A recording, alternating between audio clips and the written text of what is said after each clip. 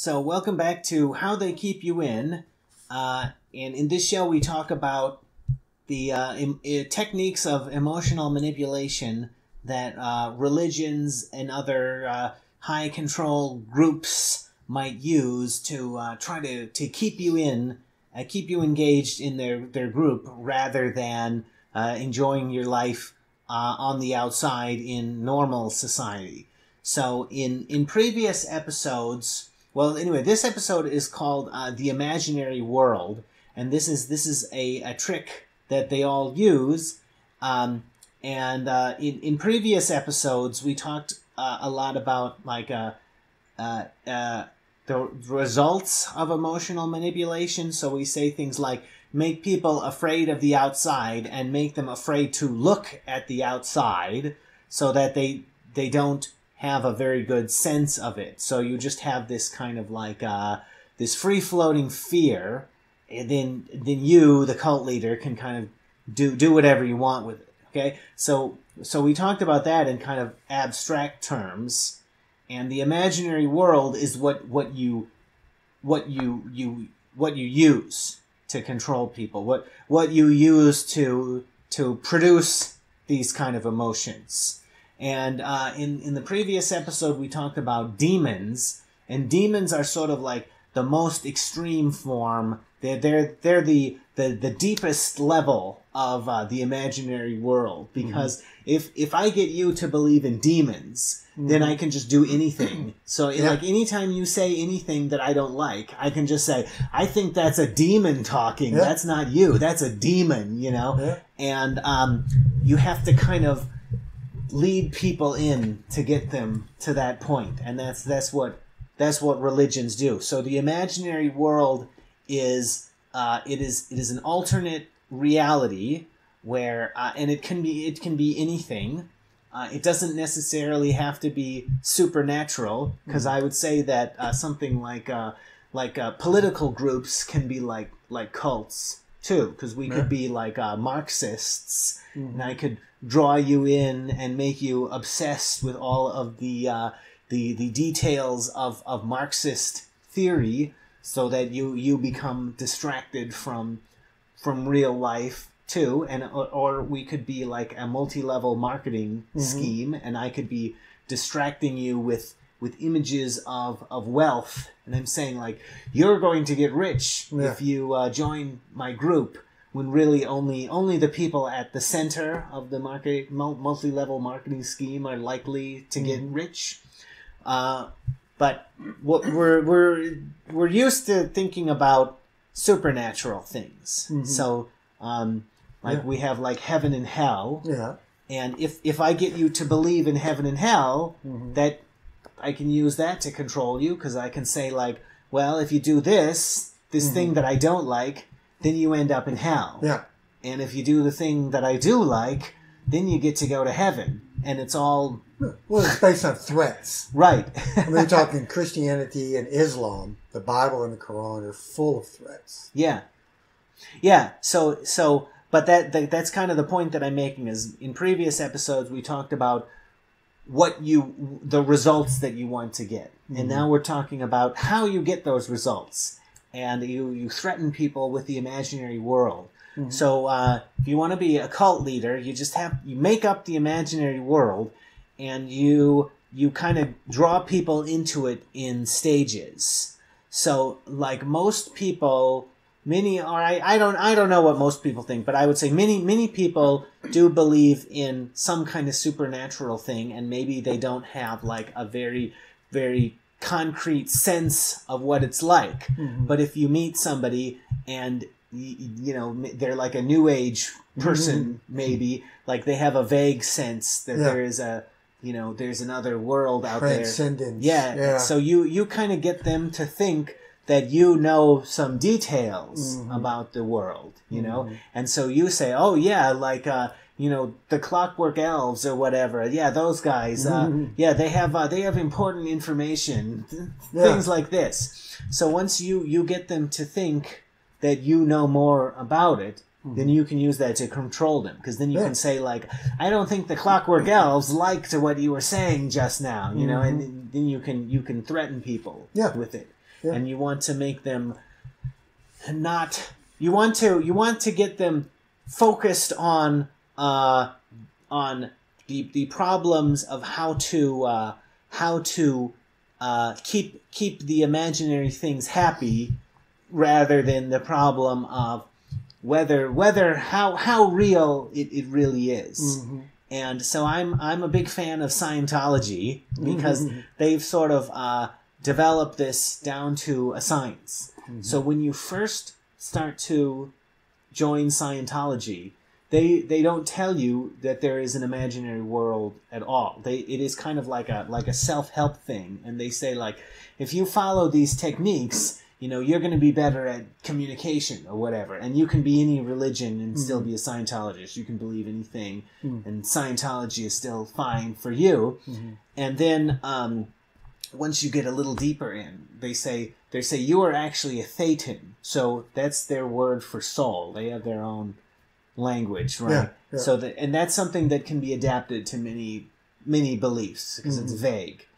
So you can be lots of different religions and still believe that the Scientology thetan is okay. Sounds like you're saying Satan, but you're saying thetan. Yeah, it's a th. It is not. It comes from the Greek letter theta for some reason. That's just what he called it. That's the Scientology word. You've done your homework for your soul. Yeah. So they say you're a thetan, okay, but and they don't tell you too much about it. But once you get really deep into Scientology, once you achieve the state of clear, then they start introducing demons. So Scientologists believe in demons if you get deeper in, and those are called body thetans. So they say, like, you're not just a thetan, there's tons of other thetans stuck to you, and they're the things causing your problems. So you have to follow our techniques to get rid of all of the body So that's thetans. what removes these demons or thetans. Yeah. You have to audit yourself to remove the thetans. So the imaginary world becomes bigger and bigger and more complicated as you get deeper into Scientology. So it's kind of like not Scientology isn't doing too well now because people have figured out that it's a scam. But back in the day, it's not so difficult to convince lots of people that there's a thetan. Lots of people already believe something like that, and once you get them to that point, then you just add a little bit more to it, and then you can control people a lot. So that is the imaginary world, and so now maybe you could tell me some of your thoughts based on your experience in Pentecostal Christianity. Yes, I'm always just so blown away that people are so credulous, not just into Christianity, but all these other religions. Oh my God. That just blows my mind. Yes. The majority of Americans, I mean, the data is, we get right back to pure natural sciences like evolutionary biology, that, 48% of Americans believe that human beings were created in present form 6,000 to 10,000 years ago. And they just believe it because preachers say it, Fox News says it, whoever, authoritarianistic people give these lies out to the majority of people and they believe it. It just fascinates me. So, yeah, I don't know a lot about Scientology like you do because my strength, I guess, was evangelical Christianity and so forth. But I see where it's very similar, analogous throughout all the different religions and belief systems. Even the New Age spiritualists, it's talking with them is very similar to talking to a Christian. There's always this belief of the higher powers or transcendence and one with the higher universal powers that be and so forth. It's just fascinating that so many people, especially in America, believe in the supernatural realm. I'm a pure naturalist.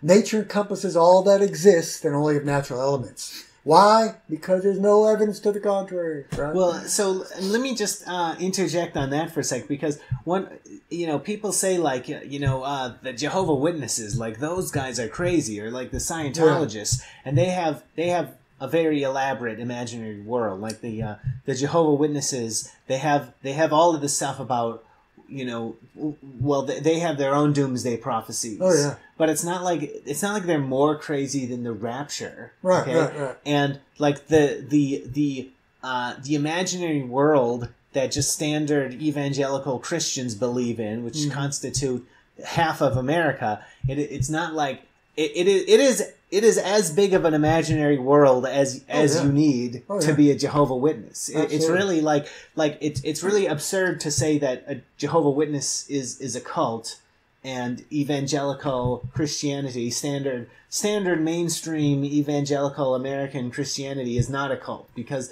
the level, the detail of the imaginary world that they have created to protect their illusions is the same level that you get if you are a Scientologist or a Jehovah's Witness. There's really no difference in degree. It's just how many people are in it.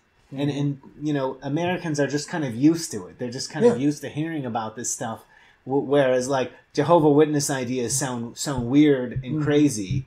But anyway. It's not very different. When you compare Jehovah's Witness doctrines and belief system to your typical evangelical, Baptist, Methodist, Pentecostal, my background, if you really stop and think about it, they all believe in an invisible man in the sky.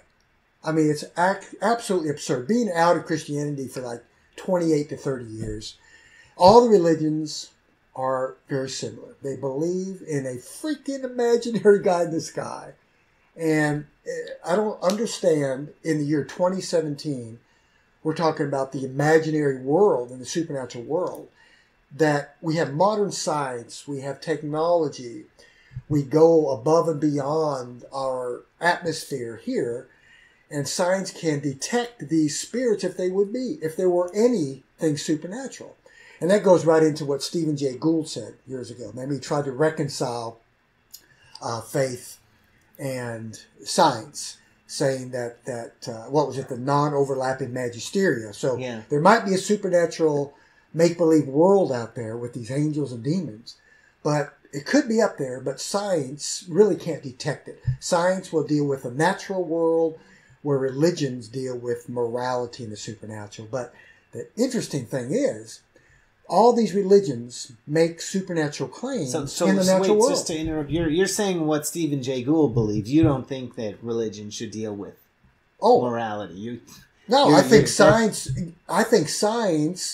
invades and can refute and debunk religion easily, because through science has already proven over and over again that social species, like human beings and other animals, have innate morality and ethics within us already. We don't need religion or gods for that. Yeah. So there's no place for religion, for morality, or for anything else. So, first of all, Scientologists do not believe in the imaginary man. They don't have an overarching God. So it's not a religion that has a supernatural deity. They have Thetans, but the Thetans they're kind of equal. There isn't a father god or anything. But the point is to control people, to kind of distract people. So, like in Christian religions, you put the fear of God into people, and once they have that, then you can tell them what God wants, and they will be the fear will make them want to do it for you. And Scientology just has a different way of accomplishing the same thing, but it is all about creating an imaginary world that you use to produce emotions in people, to get them to do what you want. Do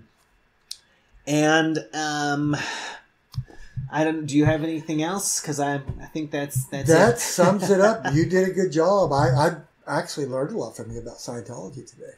Oh, okay. I haven't done my research on Scientology. I'm into like Christianity and Islam and these theistic religions. Islam is probably a more consequential thing to be looking into We should talk Apparently. about that sometime. Sure. That's I don't a know. fun I one. don't know nearly as much about Islam as Scientology, so Yeah. that I have to work on that one.